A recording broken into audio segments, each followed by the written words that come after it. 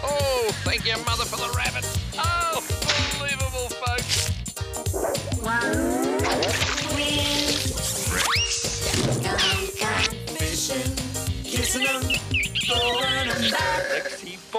Rexy boy has done it again.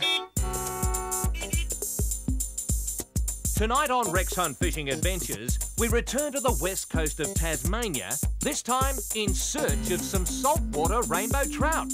And Steve Starling trolls the top end for giant mackerel. Wahoo with Rex. Gone fishing. Kissing them, going them back. Wahoo with Rex. Gone fishing. Kissing them, going them back.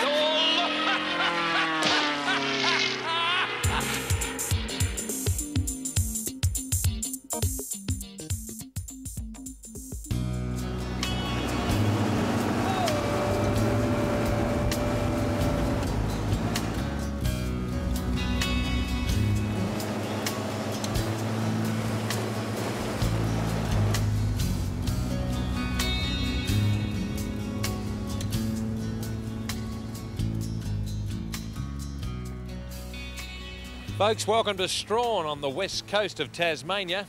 And this harbour, a very nice place indeed, Macquarie Harbour. Over there, the mouth of the Gordon River. And just up here, the mouth of the King River, which flows out of Lake Burbury. Now with me is Ken Orr, who's probably as well known as any fly fisherman in Tasmania. And folks, he's bait fishing. Ken, you're a closet mud-eye man from way back, are you? Any way we can get them, Rex. But quite seriously, folks, you know my idea of fishing. You find the fish and you adjust to their conditions. What we have here is a wild escape fishery of Atlantic salmon and rainbow trout. They've escaped from these netted aquaculture areas. Aquaculture, I'll say that again, areas here. And they've actually done the recreational fishermen a favour by establishing a magnificent amateur fishery, Ken. Yeah, they sure have, Rex. I think a lot of the proponents of aquaculture don't really understand what's being created here. What we've got is a wild fishery now for Atlantic salmon and for rainbow trout, sea-run rainbow trout. Yeah, and of course aquaculture is the future of fishing because we just can't physically catch enough fish in the sea to satisfy all the mouths. Like Japan, for a start, like everyone in Japan eats fish, and if everyone in Australia eats fish, we're going to need a few more fish artificially reared. Yeah, well, that's true too. I think our Atlantic salmon, I think now are recognised as some of the best in the world.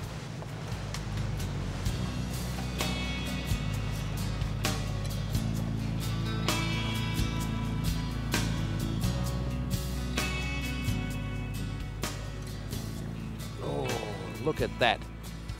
Hey, good fish, but he's running us under the keel. Come on, Feel Ken, what are you doing? line. Oh. You're a seasoned bait fisherman. Thanks, Rex. Yeah, you can take the men out of the boys, but you can't take the boy out of the man. Look at this. He's running us right under the keel. Well, we get back to the basics of fishing, folks. You've just got to let the gear do what it's designed to do. And Ken, despite the roof over his tool shed, he's bending right over the side of the boat and he's keeping the line clear of the fiberglass of this magnificent craft. I tell you what, folks, this is a very, very nice fish. An escapee. Very, very nicely done. This is what it's all about, isn't it? Isn't it what it's all about? We'll actually get you trading in your fly gear. I've got the adrenaline running here, I can tell you, that fish. I think we've got an Atlantic salmon the way he's pulling. He's running very well. He really feels like a salmon, Rex. Yeah, rainbow, big rainbow. Look Oh, that's a serious fish. There we go. It won't fit in the net. We got him. Have a look at that for a rainbow trout, folks. Oh dear. Well, I tell you what, that is you caught bigger rainbows at D Lagoon, That's but pretty, not much bigger than that. pretty awesome. Now, I reckon that's nearly 6 kilo. Oh, it's well into double Hey, figures, that fish. I reckon he's Really not good into condition. 6 kilo, folks. I tell you what a magnificent fish. This fish started off in the Derwent River as a little rainbow trout fingerling, and he's ended up in our net as I reckon closer to 6 kilo than 5, and I don't think a lot of you will argue about that. But folks, Tasmanian brown trout are famous worldwide.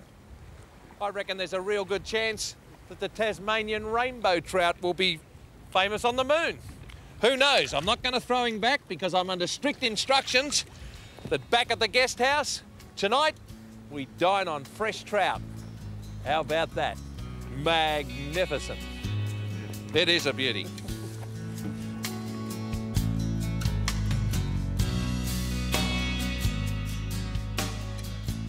Now the tide's going that way.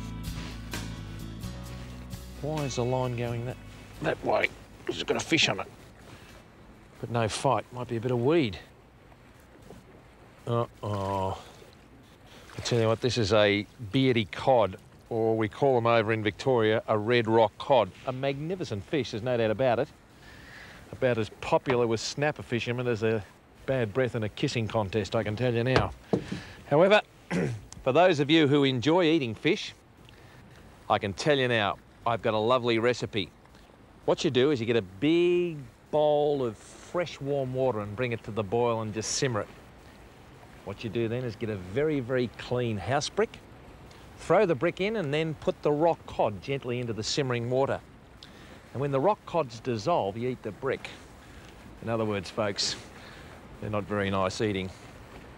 Oh, I'm not going to kiss you, mate. I tell you what, we have a bit of action here. And the rig is quite simple. Just an ordinary piece of 4 kilo line, a split shot, down onto about a number 12 chemically sharpened hook. And there's the bait, folks. Harry, come in there, son. That's the bait. Looks like one of those little aniseed drops we used to sort of pop when we were watching Hopalong Cassidy chasing Tonto through the back of the old ranch when the old Mentone Theatre was there in 1963, the year of the last log jam in Dandenong Creek. Now people will say, how on earth are you going to put a small hook into a rock-hard, pebble-like sort of pallet? You're not. See the gap? A bigger gap in it than the front of some bloke's teeth.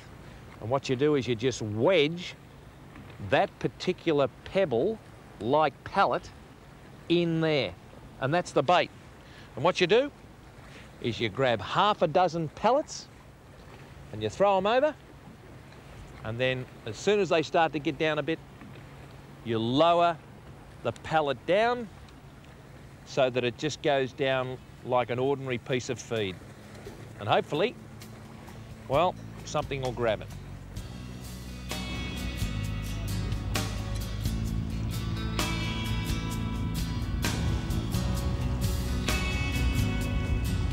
Good rainbow, isn't it magnificent?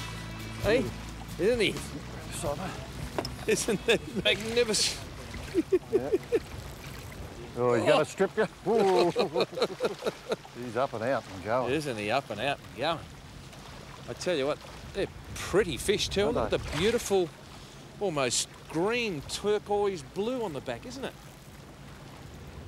Going to make for a great fishery. Oh, well, I tell you what. They talk about the wild west coast. This is going to put the wild west coast on the map. I tell you what, when Australians see these rainbow trout and you're catching them amongst trumpeter, little sort of trumpeter fish and mullet, I tell you what, have a look at that. Now, there's nothing wrong with that, folks. There's nothing wrong with that at all. I tell you what. Well, you've seen quite simply the basics of fishing. It's no good fishing here with worms or peeled prawns or even a bit of pilchard. You might get an odd fish, but you give the fish what they're eating. And the pellets. I can feel Rexon's pellets for sale on the bait shop coming up. I'm just joking, folks. This is absolutely magnificent. This is Tasmania at its very, very best.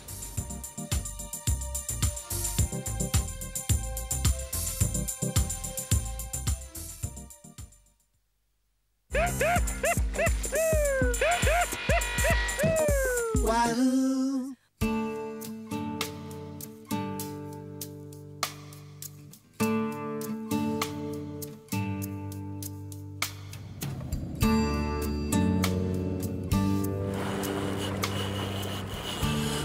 Okay, woo, he's a bit of a scorcher, this one. Oh, lovely hit. Well, there we go. We've only been trolling for a few minutes, and that bait in the downrigger got nailed straight away, and it feels like a good fish. I'm here on the back of the Capricorn mist with my good mate Greg Bethune, who's the skipper and owner of this boat. I've been up here many times in the past fishing with Greg, and what we're doing today, we're about probably about 10 kilometres out off the coast of the western side of Cape York Peninsula, and we're trolling rigged garfish baits, hopefully for Spanish mackerel, but various other things will grab them as well. And we're using 3 different methods of deploying them. We've got one off a downrigger, we've got one on an outrigger, and we're running the other one as a flat line. Actually, we're using a rubber band to hold it down a little bit, and I'll show you all that in a minute. A reasonably heavy outfit here. I've got about 15 kilo gel spun polyethylene line on it, one of the new breeds of super braid line, on a Shimano rod and a 700 Calcutta reel. We're going to keep this fish because Greg and I both like eating Spanish mackerel. They're absolutely delicious. What we're going to do is tail it. Now, don't try this at home, folks. You should really gaff them, but this fish has really run hard and he's come in fairly tired. And so we don't damage any of that beautiful eating flesh, we're just going to pick him up by the tail. Greg's going down there now, and he's just going to take the trace, lead the fish in, swim it past him and grab it by the tail wrist. Easier said than done. Give us some slack on your line, Steve. Yep, sorry, mate. I got him. Okay, beautifully done. Look at that. Lovely 15, 16 pound Spanish mackerel. And that's the bit you've got to stay away from. Those teeth are absolutely razor sharp.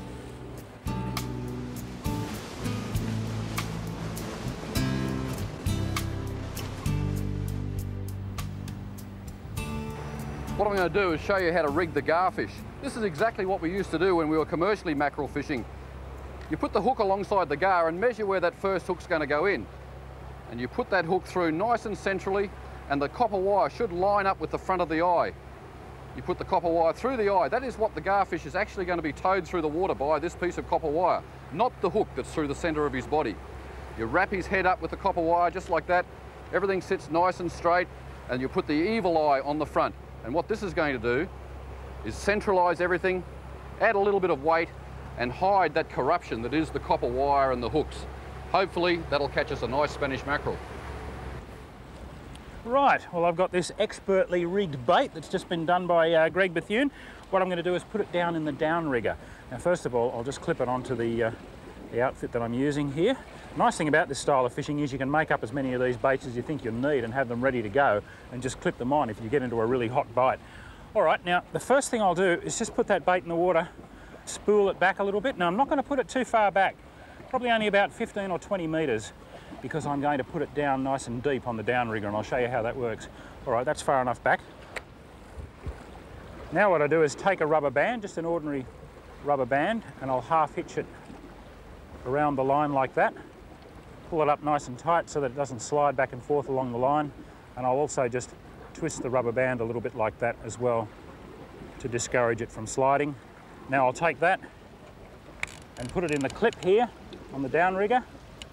This is the key to how the downrigger works. We've got a big lead ball about 5 kilos in weight, and that is going to take our line down. Now obviously if we attach that to our main line, it'd either break it or it'd make it fishing pretty uncomfortable. But by having it just connected with this rubber band, when the fish strikes, the rubber band breaks and we're direct to the fish. Now I'm going to lower it into the water and we're away. And we're going to troll along like that. That garfish is running about 16 feet down, about 5 metres, and about 15 or 20 metres behind the boat. And that's a hot strike zone. This really works. My money's on this rod going off next.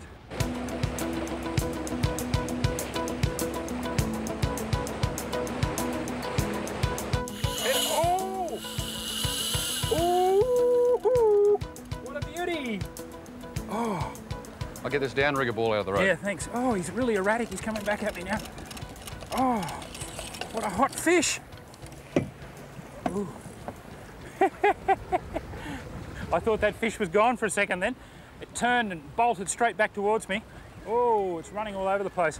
And what you don't want to do is get your fingers on that gel spun line, because it didn't cut me, but it burnt me. Look at him go. He's really peeling some line. I've got plenty of drag on there and he is just screaming. No good trying to stop the fish while it's doing this. Just let him run. He's going to tire himself out. He's an absolute scorcher. Oh, oh! What I'm going to have to do now is go up to the bow of the boat and we're going to follow this fish and get some line back. Greg's just idling along with the boat, just in gear, and that's allowing me to pick up line, because I would say that that first run of that fish was somewhere in the vicinity of 200 metres. Is this what you usually do with the big ones, chase them from the bow? Yeah, that's exactly right, Steve. And why do you prefer that? You've got better steerage and everything? Well, I can see what's going on up here if I'm driving, and this is not a very fast boat. Right. We can't back down like the big game boats on the east coast. And mackerel fishing like this is available right throughout your fishing season up here? Yes, it is, yeah. It's probably one of the bread and butter. It's the fish that we like to eat. It's the best eating fish in the ocean. It's a renewable resource. It's an ocean-going fish. So these fish that we're catching here could have been in the Timor Sea 3 months ago. Right. And we leave the estuarine species alone because they're far better to catch than they are to eat. So it's catch and release mostly on the estuary fish, Yeah, and if totally. you want something That's for the right, table, that's right. pelagic. And one big mackerel like what you're going to have here, Steve, if you're good enough to get it in, is enough to feed your family for a month. Look at that, folks. That thing is not too much shorter than I am.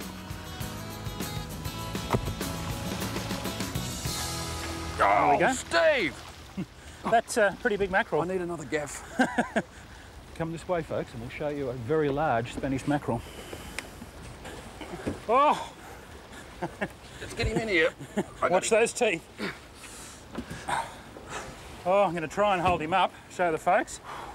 Just get rid of that rod. Oh, let's just see if we can get him up and give the folks... Oh my goodness! Look at this. Look at this. Well, I tell you what a day I've had. The fishing up here in the Gulf of Carpentaria on the Capricorn mist is just extraordinary. I've had some great trips in the past, but I think today has topped them all. Thanks a lot, mate. That's just such a little part of a beautiful island called Tasmania off the south coast of Australia. If you get a chance, check it out. You won't be disappointed. It's wild, it's rugged, and stunningly beautiful. We'll see you again soon in the wonderful world of fishing. Goodbye for now. I'm Rex Hunt.